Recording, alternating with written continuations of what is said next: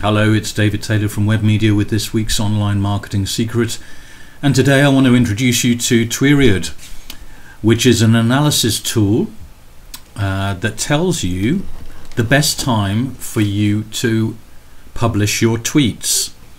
And it does this by analyzing your own tweets and how your followers tweet and when they're most online. So go to Tweriod.com, sign into your Twitter account first, and then sign up to Tweriod, and it will automatically recognize that you're signed into Twitter and log you in.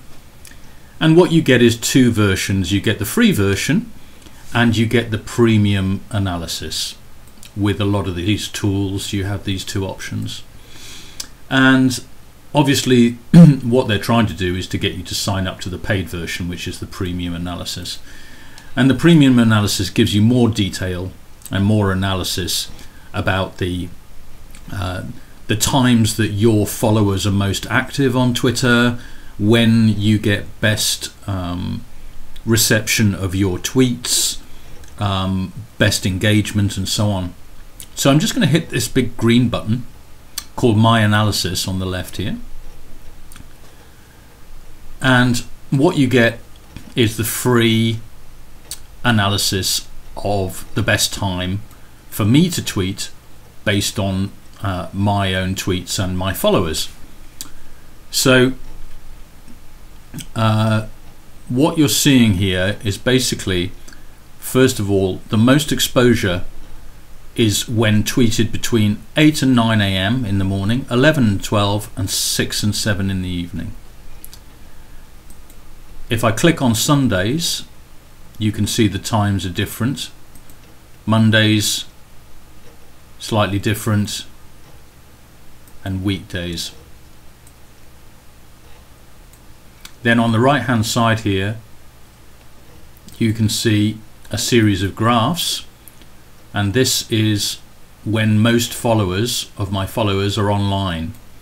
So you can see in this case 17 of my followers are online between 9 and 10 a.m. On a Monday. On a Sunday the peak is 19, and that's between 1 and 3 in the afternoon.